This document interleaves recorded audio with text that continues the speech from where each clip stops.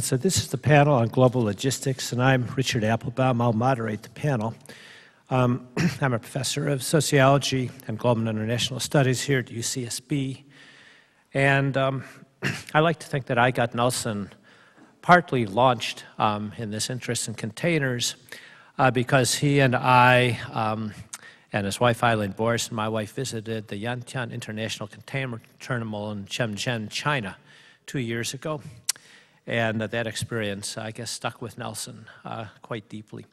So what I'd like to do is first introduce the four panelists in the order in which they'll be speaking, and then my principal role will be timekeeper and moderator. Paula Hamilton is a doctoral student in the Department of Geography at Queen Mary College, University of London. She came the longest distance, and since this is about logistics, we're having her go first. On her day job, she is a researcher at the International Transport Federation. Her work explores the growth of the global logistics industry, its role in the world economy, and the implication of changes in that sector for employment and industrial relations in the transport industry on land, sea, and air. Her talk will be entitled, DHL Global Logistics, A Geographer's Perspective. She will be followed by Andrew Harrod, who is professor of geography and adjunct professor of international affairs and of anthropology at the University of Georgia. That's Georgia in the United States, so he did not come quite as far as Paula. He is author of Labor Geographies, Workers, and the Landscape of Capitalism. He's editor of Organizing the Landscape, Geographical Perspectives on Labor Unionism, and co-editor of The Dirty Work of Neoliberalism, Cleaners and the Global Economy, and An Unruly World, Globalization, Governance, and Geography. His talk is entitled Containers, Contracts, and Geography, Responding to Technological Innovation Through Remaking the Labor Landscape. Andrew will be followed by Peter Payton, who is Secretary of the International Longshore and Warehouse Union, Local 63. He is a working longshoreman in Los Angeles and a co-chair of the ILW's Port Security Committee. His talk is entitled Labor and Logistics in a Global Industry. And finally, Alan Sekula, who you heard from last night, writer, critic, and filmmaker. His books include Photography Against the Grain, Fish Story, Titanic's Wake, and Performance Under Working Conditions. His films include Tsuguji, The Lottery of the Sea, and a short film for Laos. He teaches in the photography and media program at the California Institute of the Arts. His talk is The Aesthetics of a Containerized World. So we'll begin with Paula.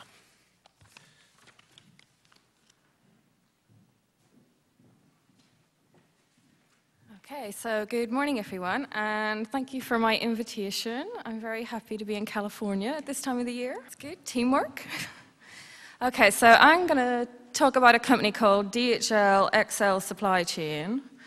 And this is part of a wider research project, and the paper draws upon observations at a number of different facilities in Germany, Hong Kong, the USA, and the UK, and also in-depth interviews with senior management throughout the company.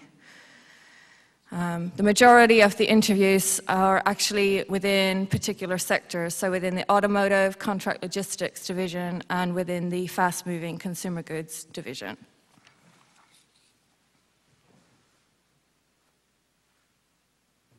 So, what am I going to cover? Well, I'm going to talk a little bit about how DHL XL Supply Chain came into being. I'm going to look at some perspectives on analyzing the contemporary global economy from a chains and networks perspective. And then I'm going to go into some of the results from my research findings. And that's looking at the types of contracts this company is winning and the scales at which these contracts operate. Issues around power and control and interfirm relationships, and I'm going to particularly focus on the client and contract logistics provider relationship. And then I'm going to look at the influence of non-firm actors within global production networks, and for that I'm going to focus on the role of trade unions in shaping production networks and the logistics activities within those networks.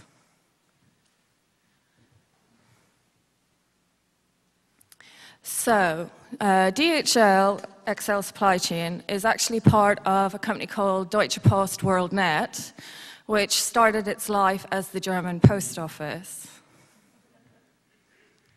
It currently employs, as an organization, over 500,000 workers directly, of which over 150,000 are situated within DHL XL Supply Chain. And it also has, within its, the way the company is structured, there is a logistics division, and that's where the freight forwarding operations under DHL Global Forwarding are placed, and the contract logistics is placed under DHL XL Supply Chain. And as is probably familiar from yesterday and this morning, the evolution of these companies has basically been through a series of acquisitions. So in this case, Deutsche Post, the post office, bought DHL, Danzas, and XL, and about a year and a half prior to the purchase of XL purchased Tubit in Britain, which is another huge logistics company. And just to emphasize the geographical perspective of this, DHL, which I'm just going to call it DHL from now on because it's just too much of a mouthful. It has physical operations in 41 countries, and I think that's a very important point to make because rather than seeing globalization as a sort of flat thing, I think it's very important that we understand it's extremely geographically uneven. And the fact that a company like DHL, which has the capacity to perform operations pretty much anywhere, only concentrates physical operations in 41 countries is a very significant point that we shouldn't forget. So it provides services for a range of clients in the automotive, life sciences and healthcare sectors, consumer, retail, technology, engineering and manufacturing and chemical. So it pretty much covers most of the different sectors in the global economy. Its clients tend to be the major manufacturing and retail transnational corporations in the world, including companies like Ford, General Motors, Procter & Gamble. So those are the kind of clients they deal with. And they provide a very wide range of logistics services, which I've just outlined up here. So, as we're all aware, containerization has played a fairly important role in the development and emergence of integrated or door-to-door logistics providers, such as DHL XL Supply Chain. Technological advancements, both in terms of communications and the invention of things like the jet engine, has also generated, again, these companies' development. And as has been discussed in several presentations, what I would call re-regulation rather than deregulation has been a process that has been extremely important in their development. And finally, the diversification of both companies within the transport sector and external to the transport sector have been extremely important in the emergence of these huge logistics providers. And I just want to give you an example of a couple of them. So we have Deutsche Post WorldNet, and its contract logistics division is DHL XL Supply Chain. It emerged from the postal sector. Kuehne + Nagel, another huge contract logistics company, emerged from the freight forwarding sector. AP Müller-Maersk, with its Maersk Logistics, emerged from the shipping sector. Kerry Properties, which is the direct or immediate parent company of Kerry Logistics, is a property development company. Li & Fung Group is a trading company.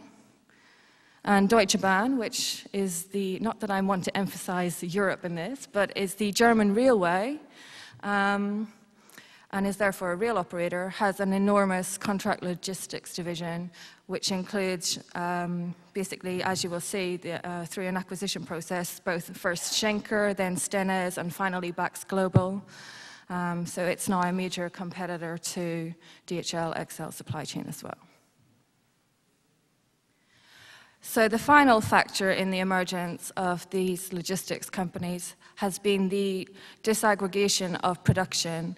So the emergence of more sophisticated and complex production networks over larger geographical distance has increased the need for these companies to become more active and to grow in terms of the global economy.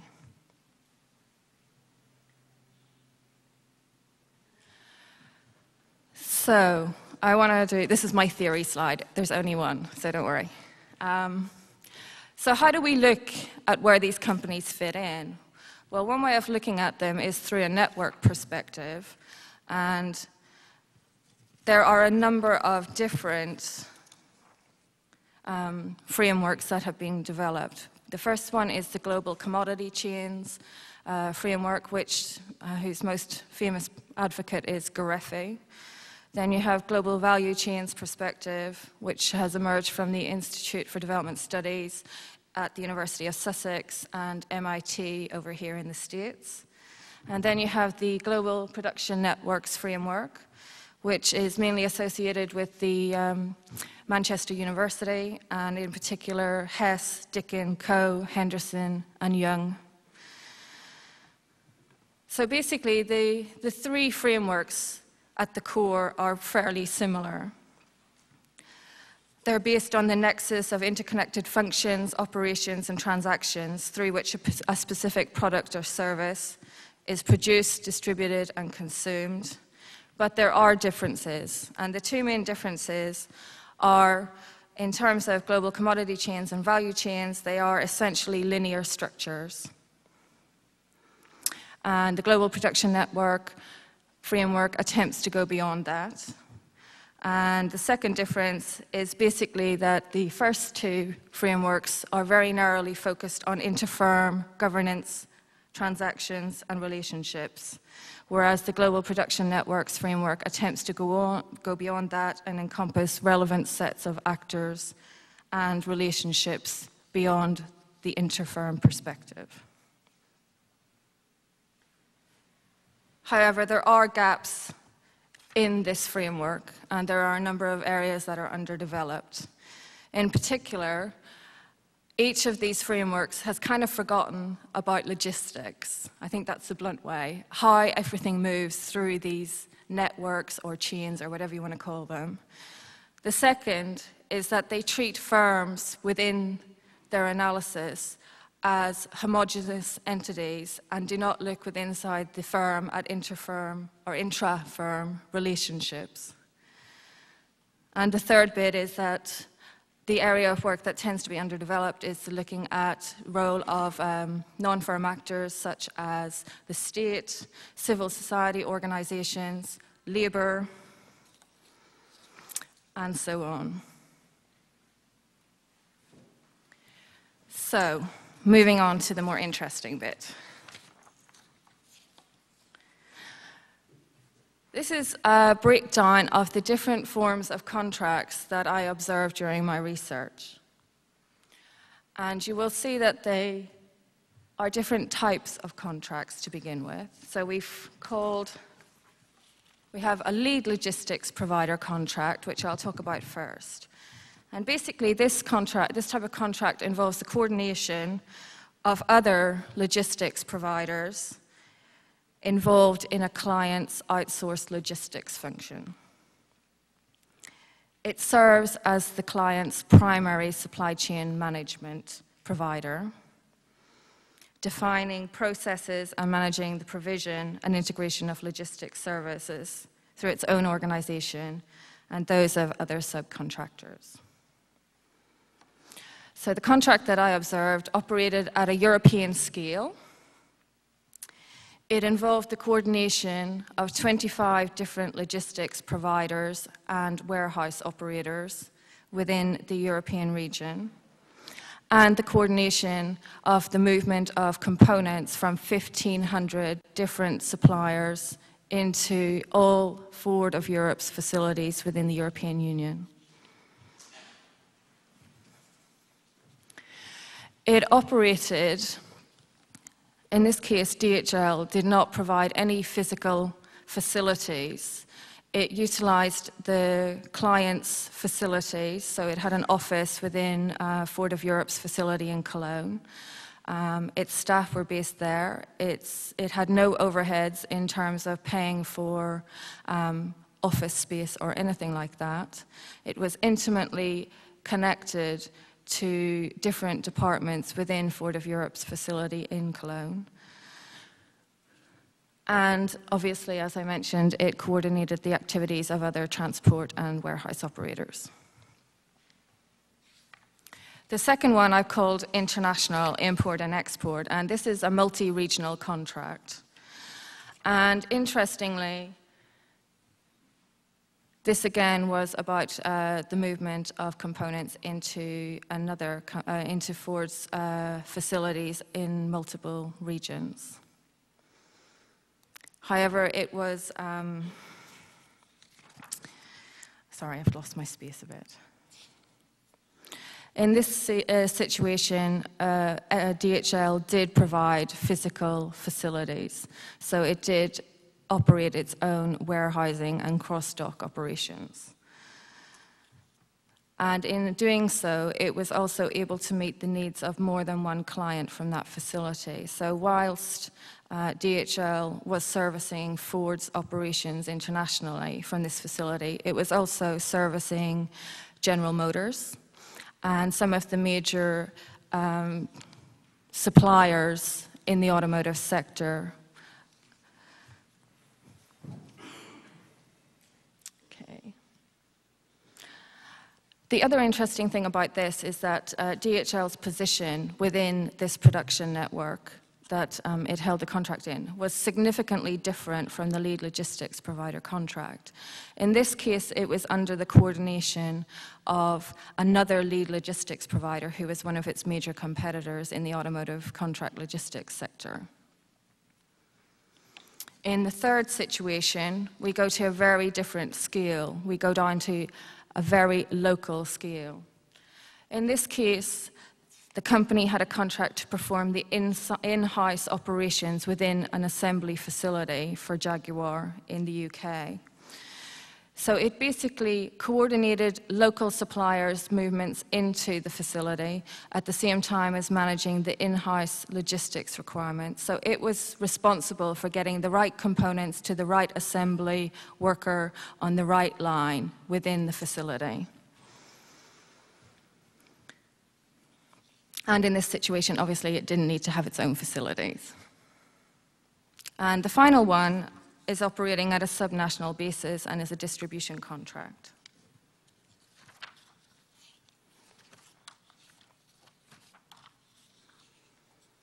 So this was a contract with Everready, so batteries, very important. And it was a contract that was held in southeast region of the US. In this case, DHL provided its own facilities on what it called its campus, which was outside Atlanta, Georgia. So basically, this was a concentration of logistics activities for multiple clients on a campus-like basis, a bit like Santa Barbara at the university. And in this case, it also coordinated the transport movements of other carriers to the clients' customers who were major companies like Target, etc. So this is just to give you a flavor of the different geographical scales at which logistics contracts are awarded and the capacity for companies like DHL XL to transfer and operate across multiple scales.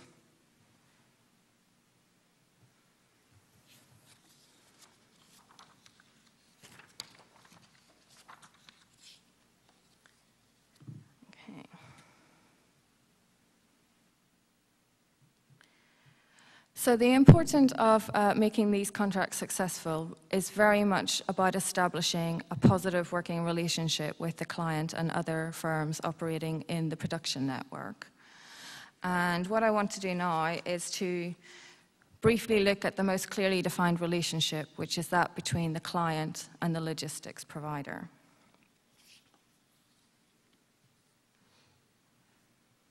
And what you see here is in these two quotes from interviews with senior managers in the company, is a very wide spectrum of relationships and power and control.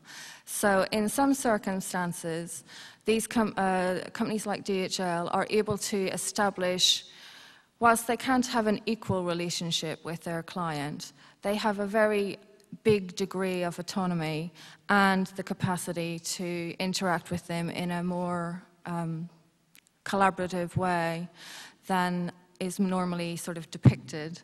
So in the situation in Hong Kong, they had very positive and well-established relationships with transnational corporations. But when they conducted business with Chinese firms in the Shenzhen and Pearl River Delta region, it was very much a case of this is an economic transaction and that's it, end of story. So there's a definite distinction in terms of their client base and the types of power relations that are occurring. And the second quote is actually from the US, and in this situation, DHL had a contract with a huge transnational corporation for around 10 years. So they'd had a long working relationship together. And during that time, DHL had attempted to move beyond the services that it was contracted for. But time and again, they were kind of kicked back by their client and said, no, this is it. That's all we want you to do. So they weren't able to expand the range of services or their relationship beyond the remit of their contract in that situation. However, in the automotive sector, DHL has it's pretty much the dominant company in terms of contract logistics. It only really has one or two other major competitors who could compete for business with transnationals. And it's also very well established in the UK market. So in this situation, you see their dominance within the automotive sector combined with their concentration of activities and dominance within a national market. And in this situation, they're actually able to work towards collaboration, not just with their client, but with multiple clients and across those clients. So this is a very interesting dynamic in terms of the position of a logistics provider within a production network, because actually what they're doing is pulling in several places or positions within multiple production networks to work together, even though they're actually technically competing.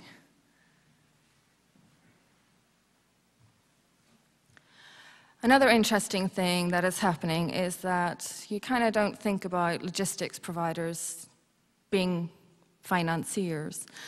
And this is another example of where a company within or a firm within a production network is basically attempting to upgrade its position within that network. And given the parent company that DHL has, which also has a bank, you can see the synergies both within Deutsche Post, the parent company, but you can also see how a company like DHL is able to push its way further and further into the client's more traditional areas. So it's a long way from being a warehouse operative to being the financier of parts of supply chains. So that's kind of looking at some of the aspects between its client and itself. What I want to do now is to start to look at how trade unions actually influence the activities within a company like DHL, which has extremely low unionization rates, I have to point out. So the only 2 of the 9 facilities I went to had any form of unionization. And one was in the UK, one was in the US. Both, strangely enough, were in the automotive sector. So you can see a correlation there between the industry that their clients coming from, unionization in that industry, and the capacity for workers to unionize within the logistics provider who's servicing such clients.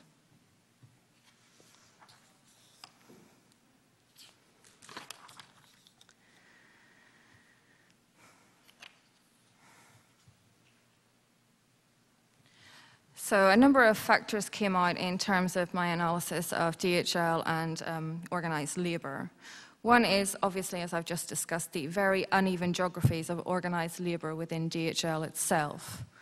The second area was the capacity for organized labor either within the company or associated with the client or other actors within the production network to restrict DHL's capacity to deliver contracts and to heighten the risk in terms of service delivery.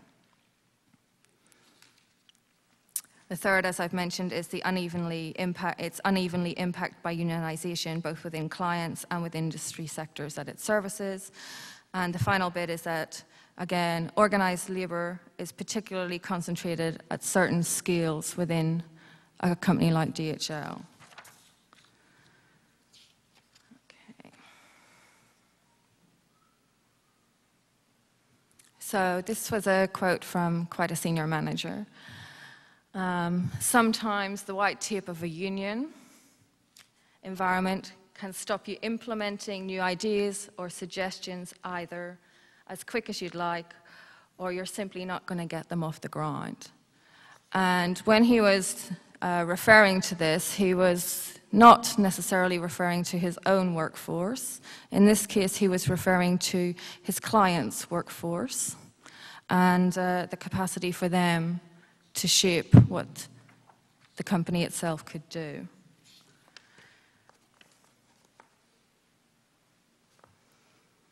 And this second one is from the US, and again is making it pretty clear. This company does not want unions inside its activities. And what was very clear from the analysis is that it will go to great lengths to remain what it calls union-free.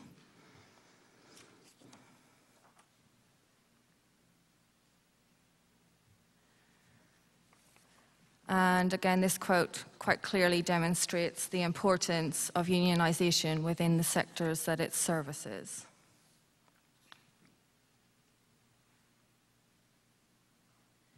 So the final one, which I'm quite interested in, is actually the extent to which unions have been able to impact and to unionize within a company like DHL. Because as a contractor to multiple clients, it's quite a challenge for unions to actually be able to have any form of unionization within the logistics sector or the contract logistics sector, whatever you want to refer to it as. But what you find is that the company is very clearly, where it has to accept that workers want to unionize, it's doing it at the most atomized scale it can possibly get away with. So it's either on a site-by-site basis or at the most a contract-by-contract basis. And it's very clear that it's unwilling to engage in any form of bargaining processes with unions or with its workforce at a national or at a supranational scale. And clearly for the transport unions, who are extremely fragmented already and not particularly good at cooperating even at a national scale, this creates a huge challenge when you're dealing with a company that has 150,000 workers, and you then multiply that by 3 to actually get the extent of the workers involved in the contracts it holds. So I'm just kind of laying the ground a little bit for Andy. And then just a clear idea, it clearly analyzes the different national contexts and the different unions, so it profiles these companies, or unions, sorry. And then I just want to finish off with this quote, which really kind of demonstrates the power that logistics companies have in shaping production networks. But it also demonstrates the power that organized labor has within logistics companies without them actually realizing it, and also within the greater production network itself. So I just wanted to finish with that quote because I thought it was quite meaningful, and hopefully I haven't gone over time too much.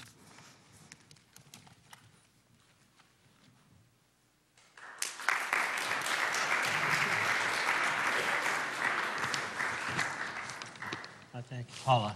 Andy?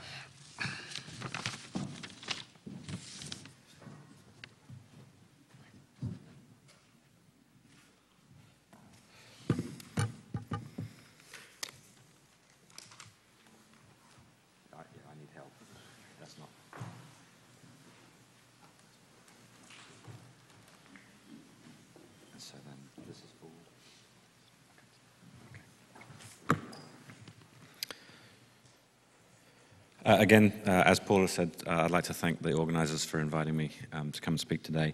And what I want to do is to talk a little bit about a historical story related to organizing and contract bargaining on the East Coast with dockers. And then if I don't go over time, maybe try and think about some lessons that might hold for us in the contemporary period. So the title of my talk, originally I had a much different title, but Nelson said, give us something a bit sexier. So I tried to come up with something a bit sexier. So containers, contracts, and geography. Maybe that says something about my idea of sexy, I don't know. But responding to technological innovation through remaking the labor landscape. So I wanted to start off actually with a couple of quotes from a couple of East Coast union officials to really get us thinking about issues of labor from a geographical perspective. Some of you might be wondering why there are actually two geographers here today talking about labor. What I hope to do is to get you thinking about how the issue of work, of contract bargaining, of labor markets, there are many things, but one of the things is that they're deeply geographical processes and entities. So I think these two quotes kind of bring this home. So the first is from Tony Scotto, who had been the president of one of the ILA locals in Brooklyn. And this is from both these quotes are from the 1960s. He said, the industry's oldest and deepest conflicts center in customs and practices, in work rules and cargo handling methods, habits that vary widely from port to port, creating multiple contradictions and needless fragmentation. A national agreement, identical in all major provisions, would gradually erode industrial anarchy, would curb or halt wildcat strikes, would tend to equalize profits, and would slice through and ultimately resolve the welter of conflicting special conditions that now exist in every port. Teddy Gleason, who later on went to become the president of the International, said about the same time, it has been our position now that all the companies that we have any control over should sit down around the table with us and make a rate for the entire United States. I believe it takes just as much strength to lift 100 pounds of sugar in Tacoma as it does in Baltimore. A docker should get the same money for doing it. So what I wanted to do is, as with Paula, is start off with some of the theory stuff, and then to tell you about a couple of strategies, geographical strategies that the ILA adopted in response to containerization of at least the East Coast industry in the beginning in the 1950s and going through, obviously, to today. So, as I said, you might be wondering what is a geographer doing here. I'm sure the idea that there are people called labor historians is fairly obvious and fairly well known, but there are actually a small group of us, and in fact, Paula's advisor, Jane Wills, in the UK is one of them, who call ourselves labor geographers. And so basically what we're interested in is the idea in which work and workers' lives are socially embedded. You know, all of us are socially embedded, spatially embedded.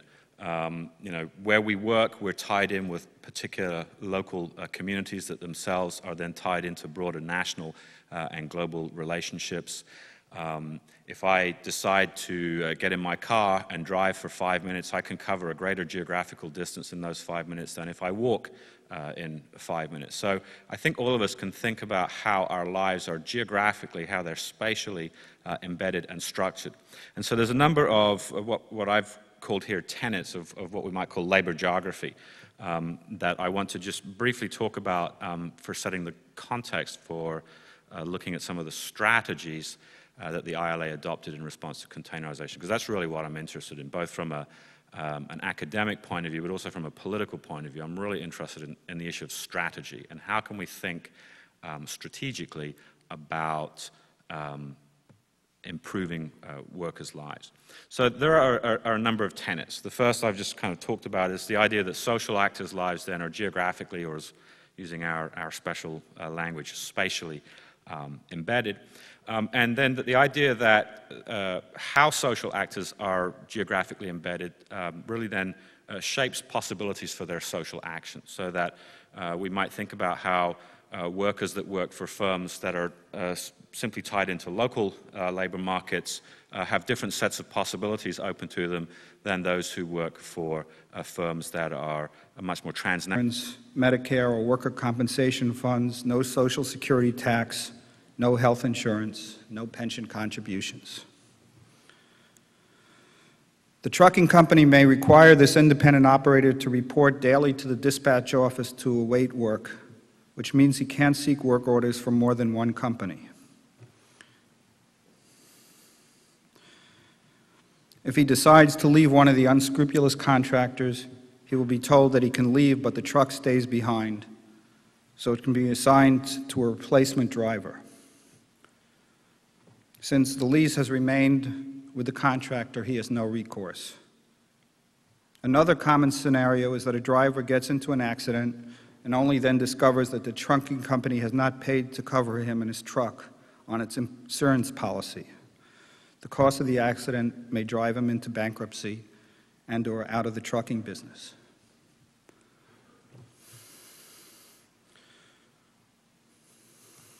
Okay, we're going to step away from our owner-operator for a second. Two trajectories in the political economy of neoliberal globalization intersect to create this story of exploitation. First, there is the growth of trade, in particular the growth of imported goods from China. Since the Clinton and Bush II administrations agreed to support China's entry into the WTO, which was finalized in 2001, Chinese exports to the U.S. have grown from $102 billion to $300 billion, an increase of more than 180% in just 5 years. Not surprisingly, this surge overwhelmed the West Coast ports and forced shippers to begin sending goods originating in China through the Panama Canal to East Coast ports. The East Coast ports used to be almost entirely devoted to trade across the North Atlantic to Europe and to the Caribbean, so this was a new phenomenon, pretty much. The East Coast ports were ill-prepared for the unexpected flood. Congested docks, jammed highways, and long delays along the nation's inadequate railroad tracks are the result.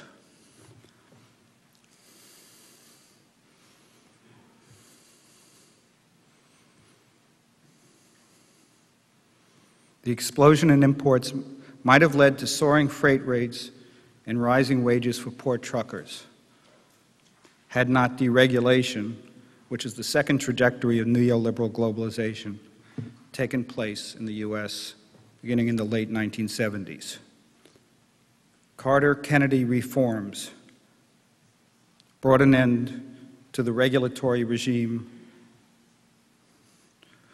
which limited the number of trucking companies that could operate on each delivery route, a regime that set freight rates, a regime in which port truckers were union workers with health insurance, pensions, and industrial workers' wages. After 1981, most drayage companies ceased to be owners of trucks and employers of drivers. Under the new regime, most became brokers with few assets and even fewer responsibilities towards the drivers. Their role is to take orders and schedule pickups and deliveries from port terminals to distribution centers and warehouses, which, as we've heard, may be as far away as 75 miles from the ports, depending on distribution patterns, land prices, and labor costs. For their role in scheduling the truck movements of their contract drivers, they receive at least half of the freight delivery rate. In a generation, port trucking became a scene of destructive competition, which is again a phrase which I learned about in studying the 1870s and 1880s. It's a phrase, destructive competition, that faded out of the American vocabulary. But if you read people describing the Gilded Age and the Progressive Era, it's a concept, and the Depression, it's a phrase that was used all the time. We've forgotten what destructive competition is. With virtually no barriers to entry, anyone with a phone and fax machine could become a trucking broker. There are now thousands of these brokers contracting with somewhere between 50,000 and 75,000 owner-operators, who constitute 70% of the drayage labor force. The rest are employees. Since these brokers have few, if any, assets or overhead costs, they constantly underbid each other, keeping transportation costs low, but shifting much of the cost of doing business onto surrounding communities like the ones that we just heard about, in the form of dirty air, congested and broken roadways, and ubiquitous traffic accidents.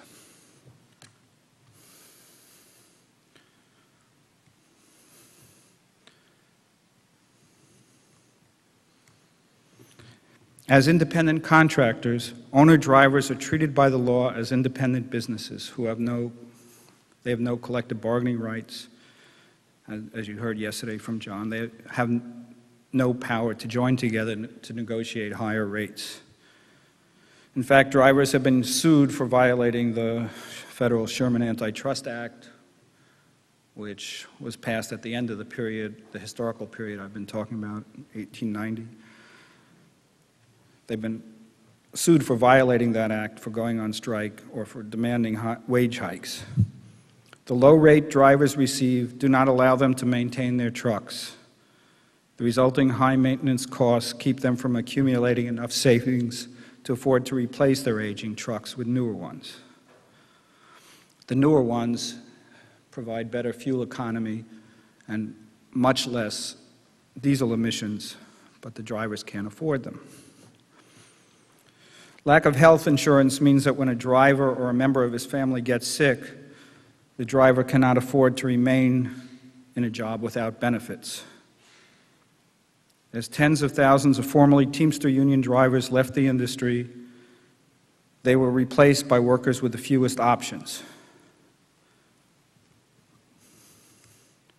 Immigrants from India and Pakistan and Seattle and Vancouver, from Central America and Mexico and California, from Cuba in Miami, and from Latin America, Africa, and Asia in New Jersey.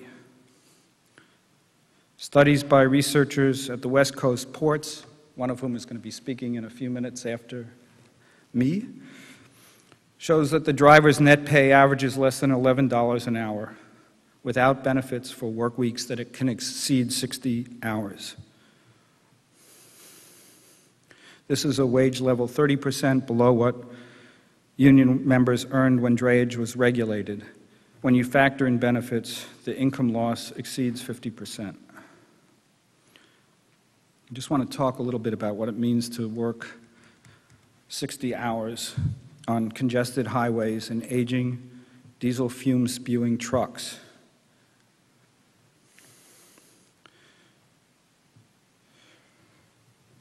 Because the daily experience is worse than what that sounds like. Because port truckers are not paid for their time but for the load, the operators of terminals, trucking firms, distribution centers, and warehouses have no incentive to invest in technology or to streamline systems so that drivers can maximize the number of deliveries they make per day. Instead, drivers wait on lines to get through the terminal gates, to pick up the chassis on which their loads will sit, to exit the ports with their boxes inspected, to drive through bottlenecks at ramps and bridges leading to and from the port, to deliver and pick up boxes at the loading docks of distribution centers and warehouses. Waiting on line, losing time, breathing in diesel fumes from old outmoded trucks leads to disabling stress, heart, and lung disease and cancer.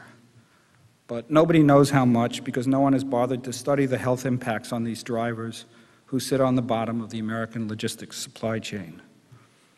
I understand that there is a study that the National Resources Defense Council is doing about the impact of these conditions on the health of port truckers in Oakland, but that study isn't out. I've been talking to everybody I can think of in the last year about getting a study of the health impacts on drivers in New Jersey, because when I meet with them, it becomes immediately clear that there are terrible health impacts, but I haven't found anybody who's willing to pay for it yet. The fact that drivers are not paid for their waiting time takes a toll not only on their health, but on the efficiency of the logistics chain itself.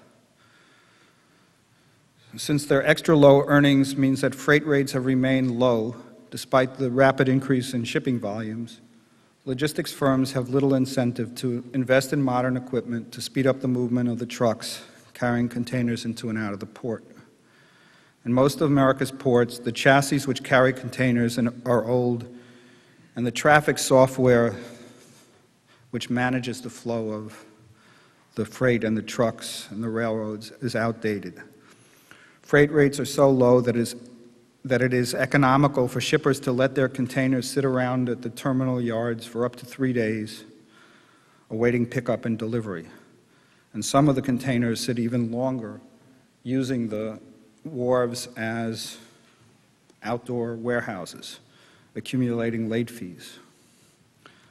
These boxes take up space and clutter the yards, which also means that there are more accidents in the yards than there need to be. Because the freight rates are so low for the containers moving slowly through the congested terminals and highways, most customers don't insist on just-in-time delivery, for which they would have to pay a premium. At a conference last year, Nelson explained to me that Walmart does pay that premium because they want to have just-in-time delivery, but most of the companies in the U.S. don't do it because they find the cheap freight rates to be an adequate substitute. As a result, these shippers have higher inventory and insurance costs, and they lose potential profits when they have to discount items that arrived at the stores too late to satisfy customer demands.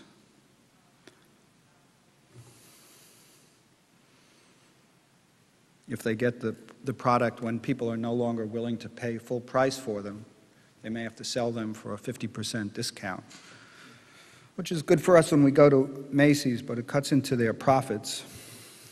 And I think that's another cost that you have to factor into when you think about when you're trying to calculate how inefficient the logistics industry is because of the weakness of the port trucking sector.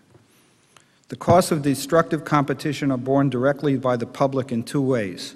First, drivers without health insurance have to rely on public hospitals for state-paid emergency medical care. The cost of this emergency care has been rising rapidly, causing state governments to cut back on aid to education, road repair, and housing. And second, the fact that trucking companies don't have to contribute to Social Security to make payments to workers' compensation funds or to make pension contributions intensifies the negative impact on public program budgets. Yet these costs are probably minor when compared to the costs imposed by the negative health impacts of heavy diesel emissions from tens of thousands of trucks with dirty, obsolete engines.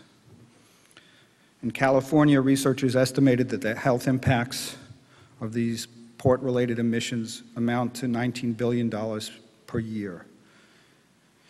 And a study conducted by the New Jersey Environmental Justice Federation on diesel emissions in the ironbound section of Newark projected that by 2010, the cost of the health impacts on community residents from diesel soot would cost New Jersey almost $5 billion annually.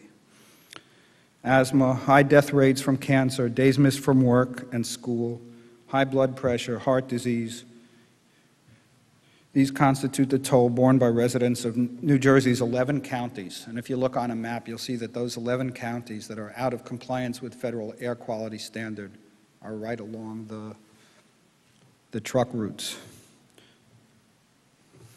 The people in New Jersey, I don't really think understand that their state is out of compliance with federal air quality standards, despite the efforts of the environmental movement to publicize that.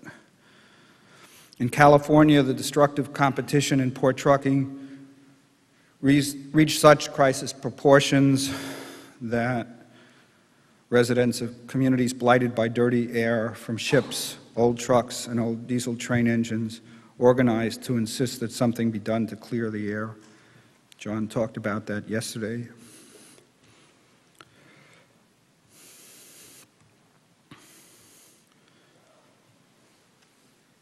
The resistance to the proposals to clean the air have been fierce, as you would expect. Logistics-related businesses are resisting the plans. They want the public to subsidize retrofitting of old truck engines, and they desperately want to keep Teamsters out of the ports.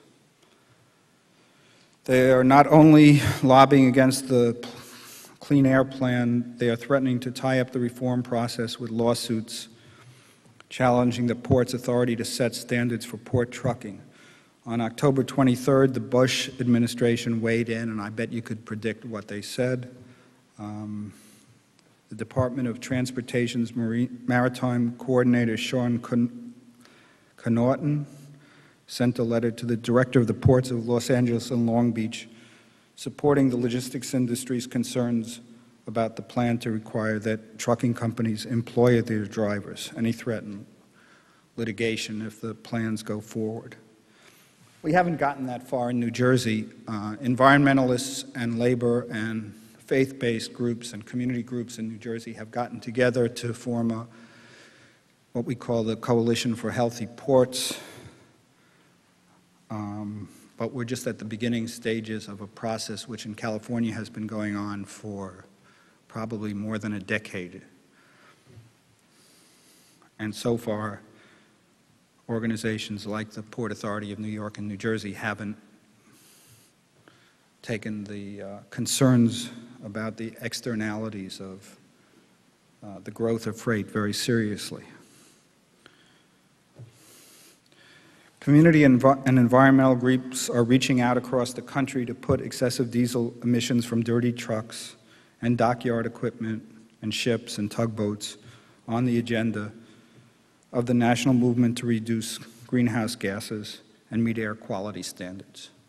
So about a month ago, 3 community leaders from the Inland Empire came to New Jersey and asked someone from Change to Win to introduce them to people in the community who are concerned about the environmental impacts.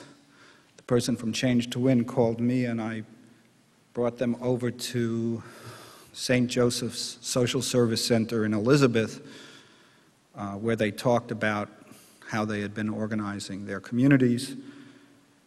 And the sister Jacinta at St. Joseph's and one of her young staff people got interested enough so that now one of the staff people is planning to come out here on November 30th to attend this conference. I think that before that meeting, the people in Elizabeth had felt like unemployment and homelessness were such profound problems in their communities that they weren't able to take the air pollution problems seriously. And I think they've just learned in the last few weeks that they need to take them seriously as well.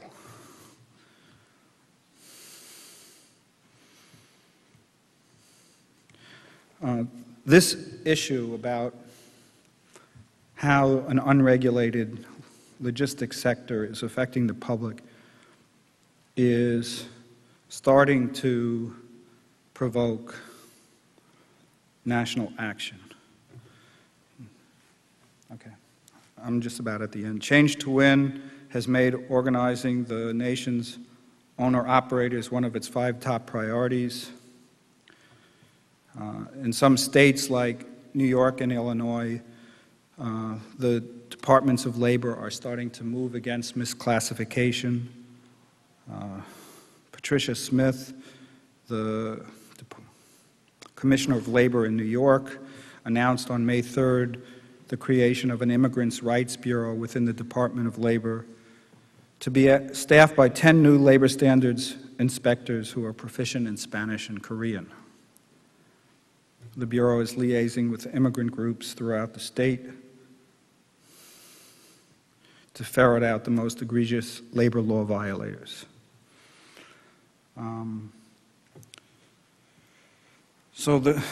My conclusion is that the destructive competition of port trucking labor market is a vivid example of how neoliberal globalization's unregulated growth is unsustainable.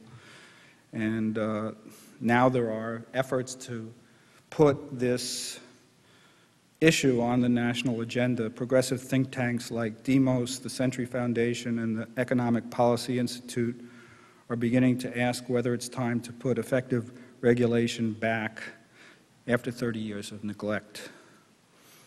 I want to end by saying that the California Clean Air Action Plan is a good example of what a new balance between the economy and the public welfare would look like.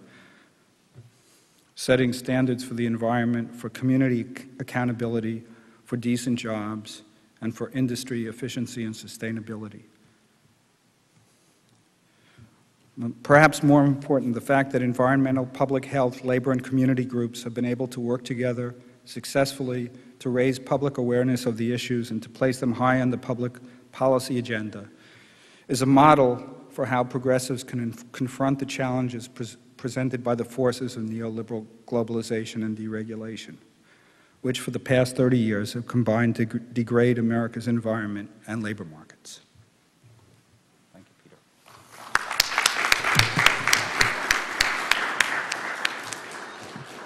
Thanks very much, David. Our next speaker is Kristen Monaco from Cal State Long Beach.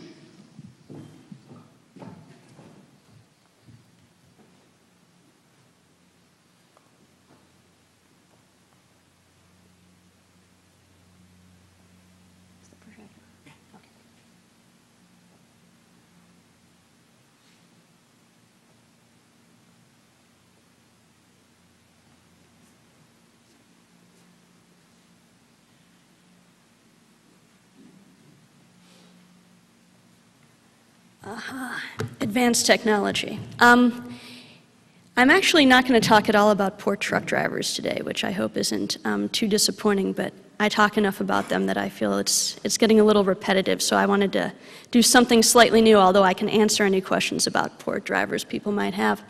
What I'm actually doing is sort of stepping on John's turf a little bit.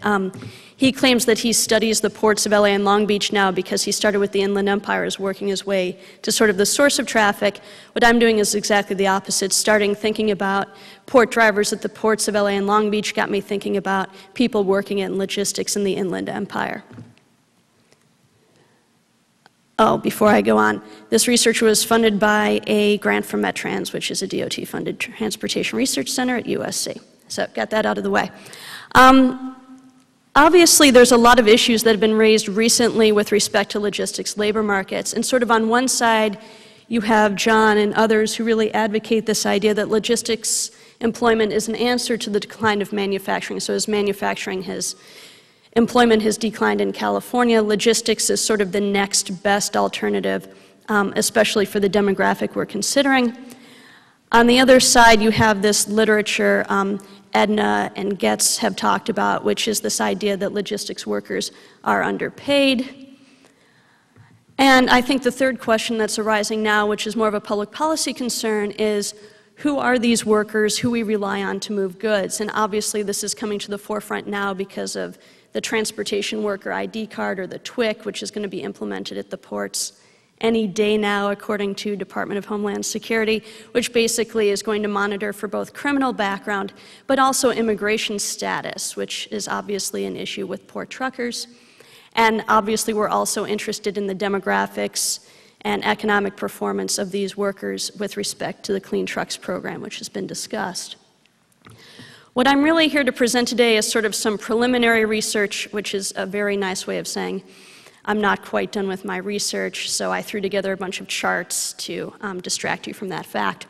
The data really looks at a source slightly different than John. So I'm looking at the micro data sets of both the 2000 census and the 2005 American Community Survey, which is also administered by the census. It's just a smaller sample size, but both are sort of nationally representative. And these are nice data sets because they have information on both labor market data, so wages, hours, industry, occupation, and the location of your job, but also demographics, gender, race and ethnicity, education, and the location of your residence. And these location issues I'm going to touch on a little bit more in a second. The goal is really to sort of take a stab at complementing or bridging existing research, which is this contrast between these are jobs that provide a lot of opportunities and this assertion that these are jobs that provide no opportunities. And I'm not really providing an answer to that, but hopefully providing some information that will help bridge this gap in the research. I think generally it's interesting to look at the labor climate, especially in sort of developing areas, and obviously in Southern California especially, there's a big move to think about environmental justice, which is, as we're affecting these communities through development, how are the residents of these communities being affected? Is this a positive or a negative for them?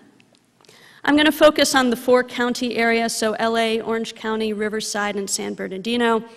Riverside and San Bernardino are otherwise known as the Inland Empire, and really want to describe, starting off, the distributions of jobs and residences. This is sort of, I think, relevant and important because when we talk about job growth, it's important to note whether the jobs that are being developed are actually going to the residents of the communities. We know the residents of the communities are the ones being affected by congestion and pollution and other negative externalities. The question is, are they also the ones who are benefiting from the job growth that's going on? Also want to just look at some basic economic indicators. This is from BEA data. Look at the distribution of occupations and industries that I'm going to call goods movement dependent or logistics dependent, which is really manufacturing, wholesale trade, retail trade, and transportation and warehousing. And then finally, look at the returns to education, which is a big issue. What are the returns to human capital investment in these industries? The first is just this table that my husband tells me is unreadable, but it's basically joint probabilities for where people live and where people work, and it sums up to 1. But the idea is that there's this dispersion in Southern California between where people work and where people live. And I'm from the Midwest, so generally in the Midwest, people work where they live, right? And when I moved here and I got a job at Cal State Long Beach, I said to my boss, "Where should I live?" He said, "Well, you could live in Long Beach or you could live anywhere else," because at the time none of the faculty members actually lived in Long Beach. And I said, "Well, this is very odd to me. I thought you were supposed to live where you work." But in Southern California, this is obviously this divergence. And we're just looking at this at the county level.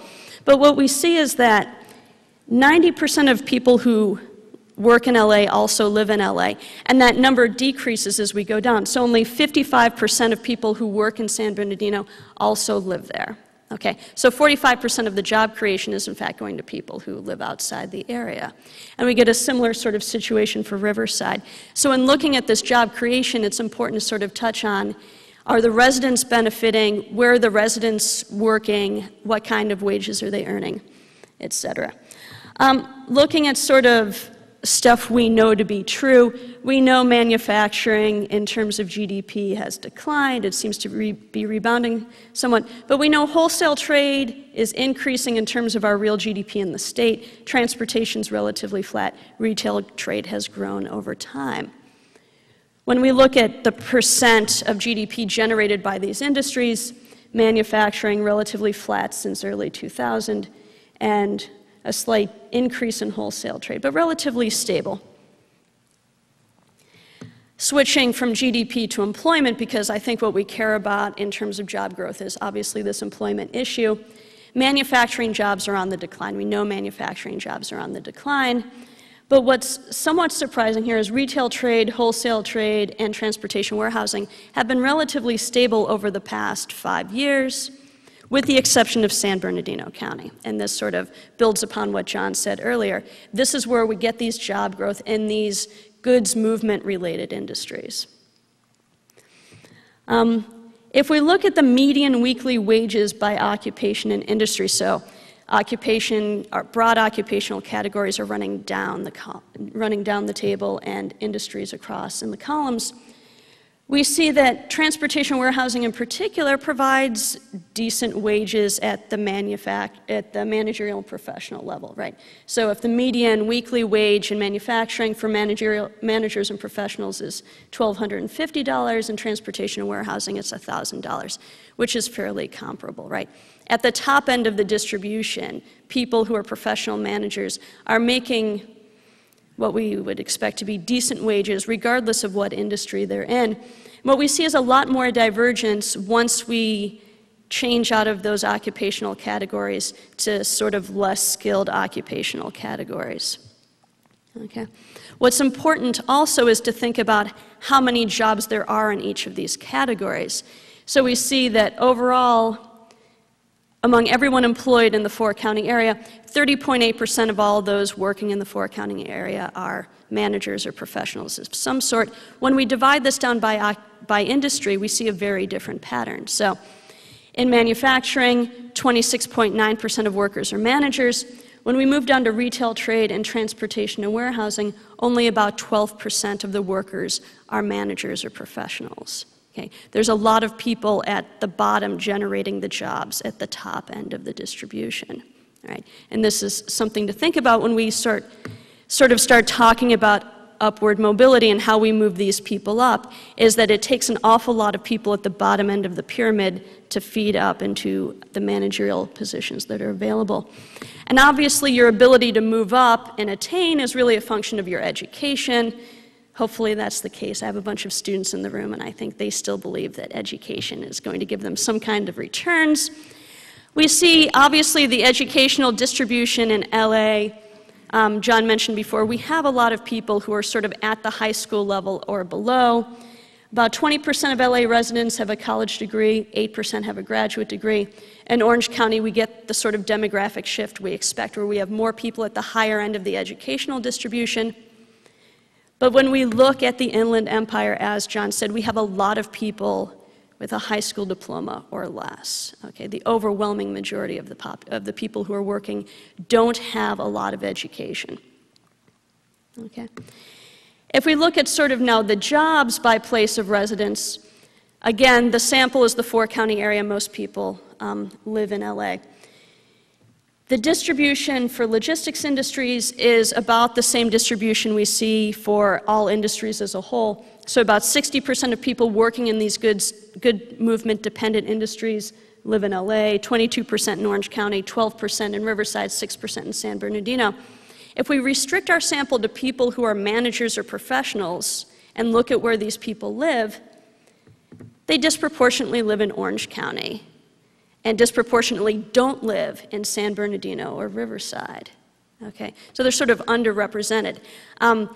You know, what got me thinking about this is I teach in a master's program in global logistics, and the students who come out of there, they're professionals working in logistics, and they get these great jobs afterwards. And they make, you know, obviously a lot more money than I do, but, you know, that's the price we pay for being educators as opposed to sort of crane operators or logistics professionals. But the issue is they all wind up working in San Bernardino, but they don't live in San Bernardino, right? And this is sort of the chasm we get here.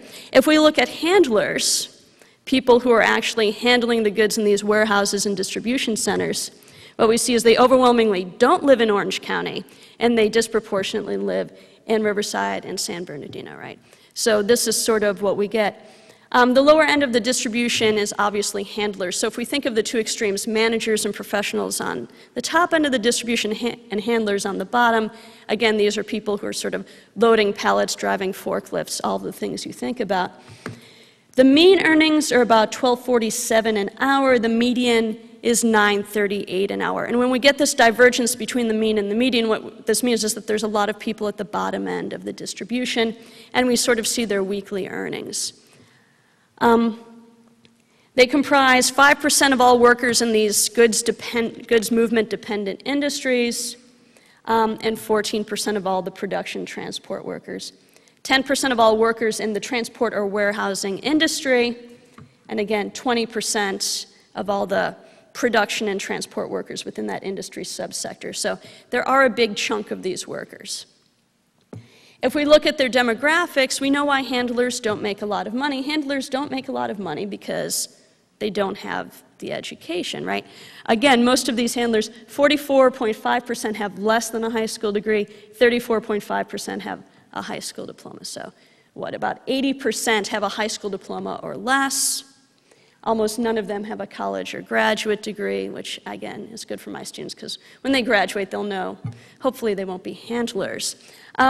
They're overwhelmingly Hispanic. So if the percent Hispanic in the overall population is about 32% for the 4-county area, 68.5% of all these handlers are Hispanic, and about 64.2% of them are full-time. And Getz talked about this yesterday. A lot of these are part-time workers.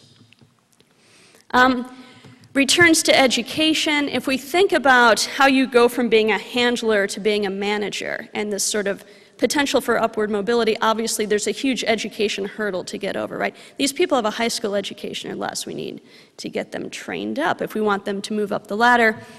If we look at the returns to education, and the way I measure this is the percentage premium that you get for a certain degree versus less than a high school diploma, okay? So high school graduates tend to make about 31% more than people who haven't graduated high school. People with a graduate degree make 126% more than people who don't have a high school diploma.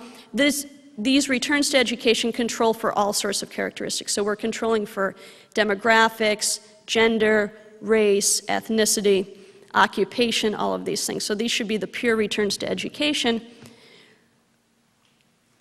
What we get is a fairly constant return to education in all of these categories, right? You can move up and you can get a return to these degrees, but you have to give these people access to education.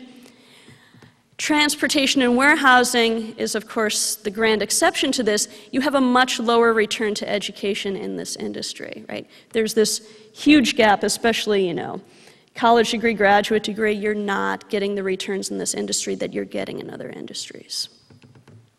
Okay? So to sort of think about what my conclusions are, and I think I probably have generated more questions for myself than sort of conclusion, we know a couple of things about workers in these industries. Number one is, especially in transportation and warehousing, you have a lot of sort of support workers for every manager or professional occupation, job opening that you sort of generate. Managers in logistics are much more likely to live in Orange County than San Bernardino County. Handlers disproportionately live in San Bernardino County.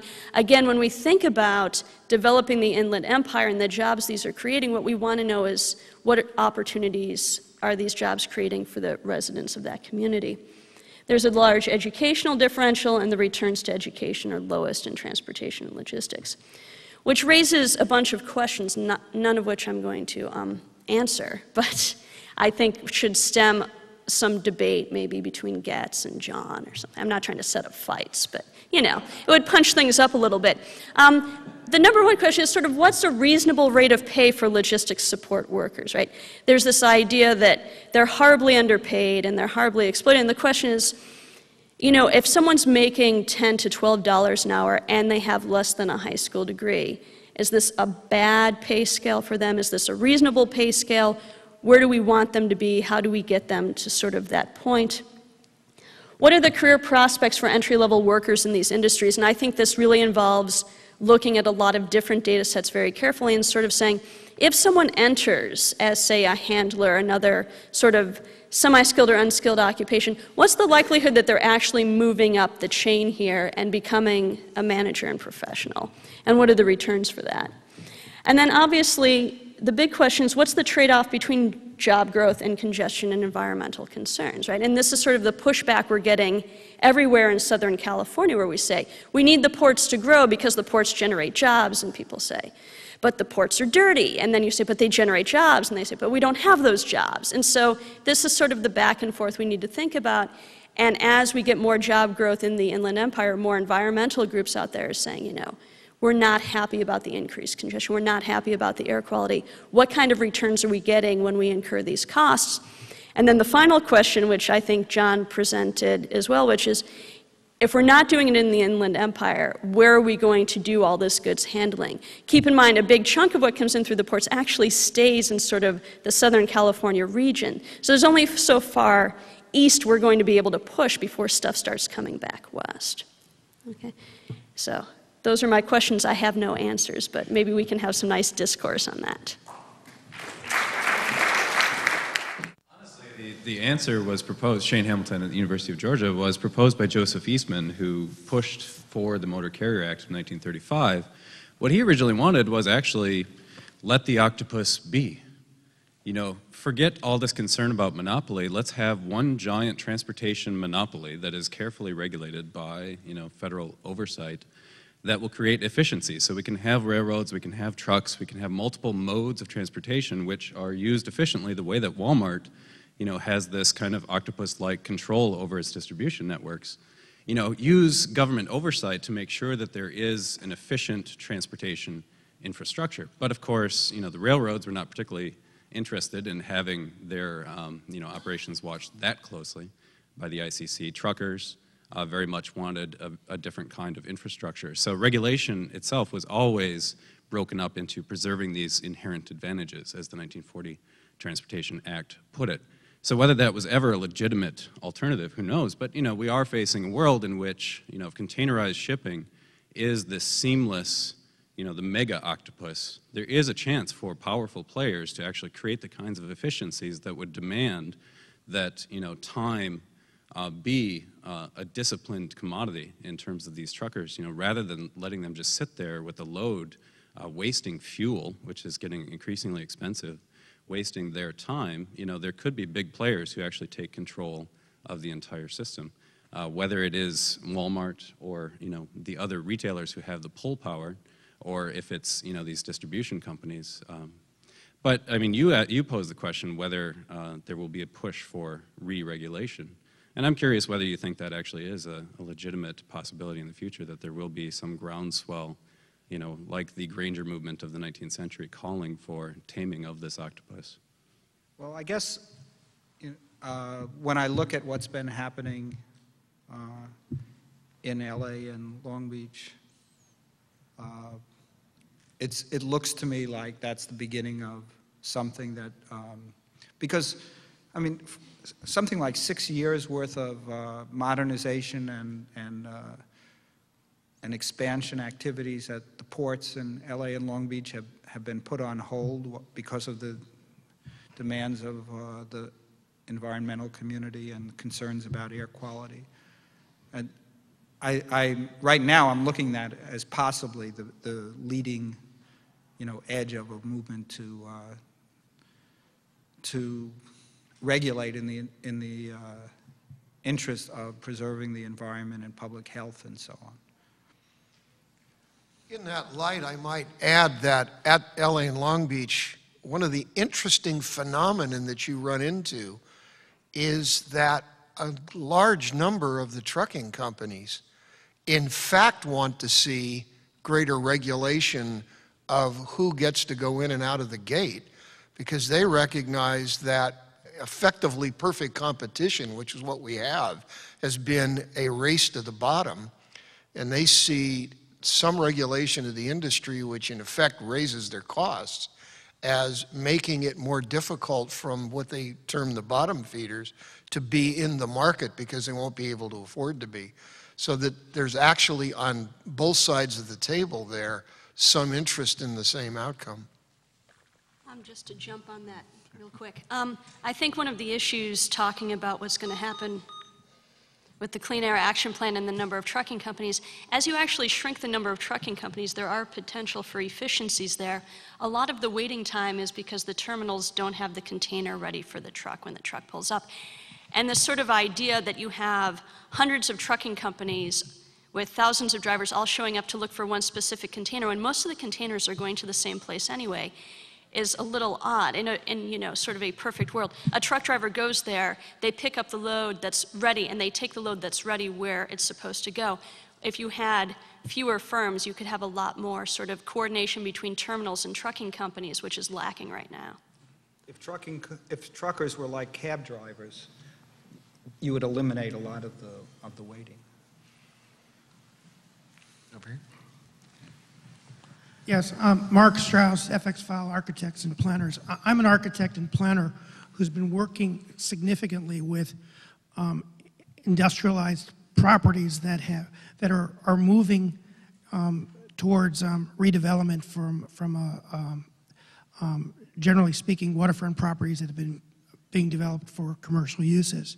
And I'm wondering, from a land use point of view, if maybe our communities are moving too quickly to eliminate these industrial areas that are no longer working for industrial purposes. And I'm wondering if part of the problem from an environmental point of view with regard to the shipping industry is that that we have too much concentrations in too few locations, and that maybe that if one were to really make use in a larger way with regard to the industrial landscape and not try to keep narrowing it, there might be more opportunity for more locations that can serve the transportation industry in a way that might create more efficiencies, so you wouldn't have all the waiting time in these locations for the trucking. Is that is that something that anybody's looking at in terms of expanding the locations for these kinds of ports in order to create more efficiencies?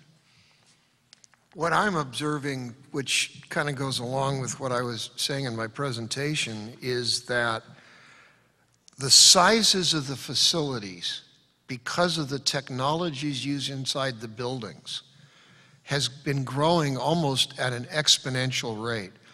When I first started studying the Inland Empire, a 100,000 square foot building was regarded as enormous. We now have that I can count 7 million square foot plus buildings under construction. The amount of dirt that requires, because of the kinds of technologies inside the buildings, really almost obviates putting them in the coastal counties because land is just too expensive. And its highest and best use is for something else. That, of course, creates the transportation issue of how the heck do you get the stuff from the ports inland? And that's the $40 billion question that we're all trying to face right now. And a lot of what we're thinking about, quite frankly, is it's going to ultimately have to be a user fee basis, probably using container as the source of the revenue, with ultimately industry's opposition dropped if, in fact, they can see a bottom line because of efficiency of throughput and reliability, which is showing up in our system in Southern California now, but before this is over is going to show up in every urban environment around the ports in the United States. Actually, the question makes me want to add something, which is I think that the fact that the Inland Empire has been growing is obscuring the fact that the logistics industry is looking for lower cost, less regulated alternatives.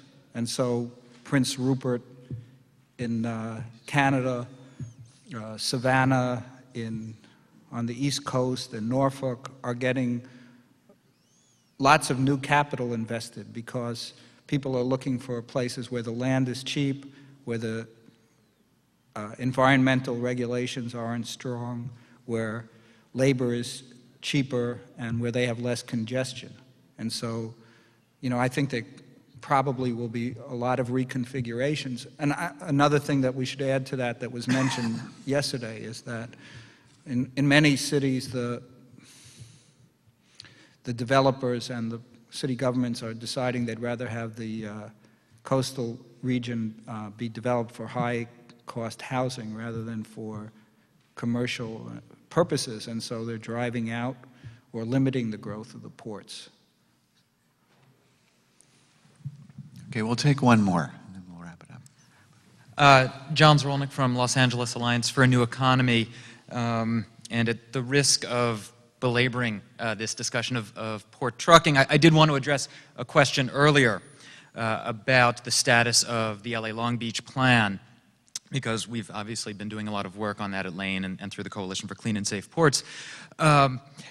What has been recently passed in the past couple weeks, and you know, John referred to it as, you know, as a full package, and I would slightly disagree with that. I would also say at the outset that a lot of the work that John has done on this point through his economic analysis report that came out recently has been phenomenal and very useful, showing illustrating really clearly how it is a failed market and how the marginal costs are very easily absorbed. But what was passed recently is not a comprehensive package. It's essentially these tariffs, these rules that the ports have separately adopted, are a restatement of goals. You know, by this date we want these trucks gone, by this date we want these trucks gone. It contains nothing about how to actually sustain, as David mentioned, such a program, nothing about how to, you know, prevent the crisis from reoccurring, and it doesn't address the thrust that I was trying to make yesterday, that you can't separate the environmental impact from the economic structure. And so John did say that by the 12th, I'm sorry, by the 14th of December, the ports have stated that they want to come back with a full package that would address all of this stuff. They have not yet, and if they don't do that, then what was recently adopted is going to be just another press release, and we're not going to see the improvements that are desperately needed on both the environmental and public health side and the economic side for the driver. So there's still a lot of work to be done. That's very accurate. I agree with that. Just to stir up the pot a little bit more, because there is this issue of the difference between altering the environmental regulations and altering the labor landscape. John was giving me some interesting information about truck driver preferences this morning, and I think this is an issue that a lot of people have been curious about. If you mandate that these truck drivers become employees, how did the truck drivers feel about this? What is their reaction going to be? And does this take opportunities away from them as sort of entrepreneurs? We know truck drivers get a return to their investment once they've paid off the truck. Under an employment model, they don't get that return. And so there have been a series of sort of questions about whether they're interested in becoming employees. And maybe John wants to just give a little blurb on that. Well, it starts with your work and then transitions over to our work, because Kristen and I have both worked on this issue, and it also has had work from Change to Win looking at this issue. And what we just completed, I didn't do it, my affiliated firm that's also working on this stuff did it. They interviewed truckers back in the summer and then again a little over a week ago, and asked the question, if you were paid $20 an hour and you had the package of state benefits, workers' comp, disability, Social Security, and if there was driver-paid insurance, would you be willing to become an employee as opposed to an independent operator? And then for those who said no, the follow-up question was, all right, we really don't believe you. Do you have an alternative strategy? That is, do you have something else that you say you would do if, in fact, the port said you must become an employee to come through the gate? The results are startling and difficult to understand, and I was talking with Change to Win, one of the gentlemen the night before last. 50% said no, and of that 50%, only about 6% did not have an alternative strategy that they indicated they would go to. Now, I don't understand that answer.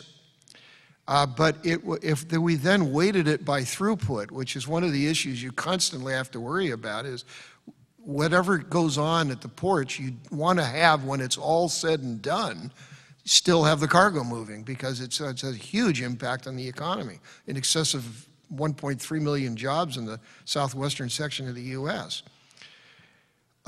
So it's hard to, when we weighted it by throughput, it came out to 65% of the throughput said no. Now, I don't know what to do with a result like that, because do I believe it? It is consistent with the answer we got in the summer, and it's consistent, I believe, with the work that Kristen has done. So we keep hearing this, and it just doesn't square with what you had to say, but it is what they keep telling us. So I don't know what to do with it other than that's to report it. You know, this is, can I say something? All right. This relates to the historical work I did about craft and consciousness when I studied the hatting industry. You know, I do believe that the owner-operators think of themselves as pirates of the highway. They have a very independent mentality. They want to be entrepreneurs. They think that somehow they're going to figure out how to game the system and make a lot of money at it. And, you know, I've thought about this the way John and talked about. I don't think that they have a realistic plan for how they can achieve that goal. And when I realized how deep their attachment was to that occupational identity, I thought long and hard about what was going to happen when the Teamsters came in, but I realized that, you know, without the pressure from environmentalists, there was no hope of changing the port truckers' jobs, and the input from the environmentalists was only going to be effective if it was in conjunction with the union and turning the job into an employee job. I don't see any other way of helping the truck drivers get out of the bind that they're in. So, you know, I can't guarantee that they're going to end up being union members, but I just think that this is the only way that their conditions can be improved. Thanks very much. It's been fun, but we're out of time. Please join me in thanking the panelists for a great session. It's nice